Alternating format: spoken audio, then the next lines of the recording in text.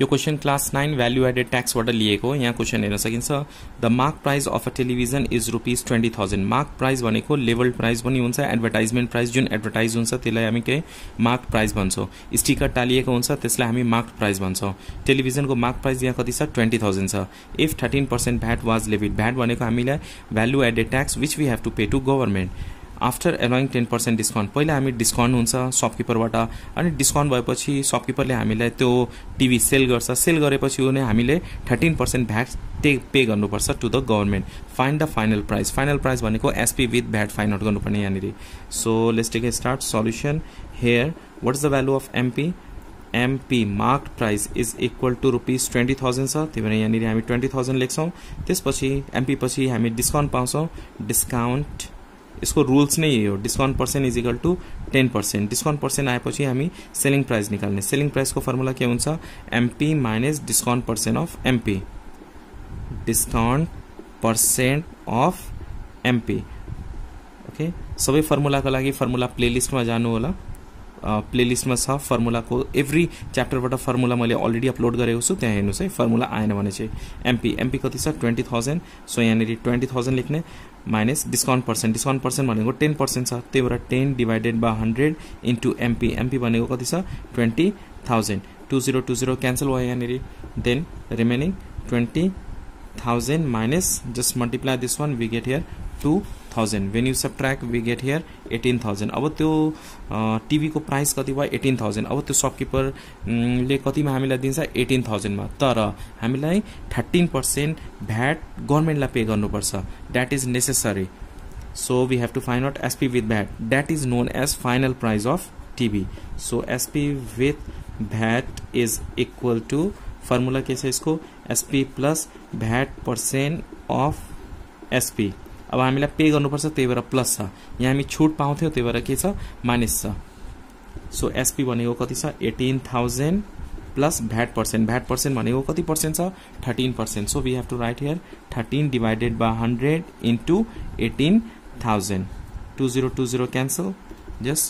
18,000 plus 13 into 180 गर्दाखेरि 2,340 एकपल्ट calculate पनि गर्नु होला आफै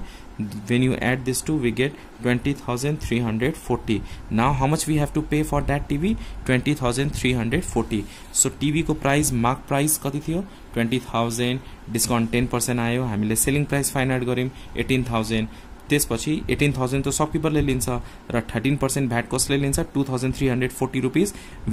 we have to pay to the government this शपकिपरले नै पे गर्नुपर्छ र उले सबै कलेक्सन गरेर एकैचोटी उले पे गर्ने ठाउँमा ट्याक्स जहाँ पे गरिन्छ त्यहाँ उले pay गर्दिन्छ so now we have to pay how much to the शपकिपर 20,340 rupees that is the final price of TV therefore we can write down here final price is ₹20,340 hope you understand this question taken from value added tax now look at next the mark price of a radio was ₹1,000 MP is equal to mark price कति दिएको छ advertisement price level price सबै भनिन्छ यसलाई 1,000 what will be the price of the radio if 13% VAT was levied after allowing 10% discount सुरुमा हामी यहाँनिर question के भनेछ after allowing 10% discount VAT जोडिने तर कुन बेला डिस्काउन्ट पाएपछि मात्र हो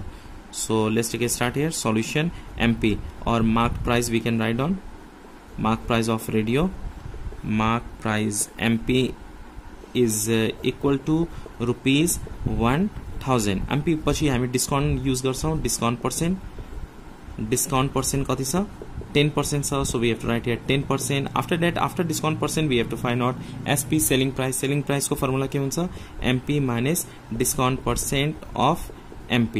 is equal to कति छ 1,000 minus discount percent भनेको 10 हो 10 by 100 into 1,000 2020 cancel is equal to 1,000 minus 10 into 10 100 so we have to write here 100 is equal to ₹900 now selling price of this radio is equal to 900 now we have to pay 13% VAT to the government we have to pay 13% VAT so we have to find out SP with VAT or final price we have to say SP with VAT formula SP plus VAT percent of SP. The value of SP को value कति छ 900, so we have to write here 900 plus 13%.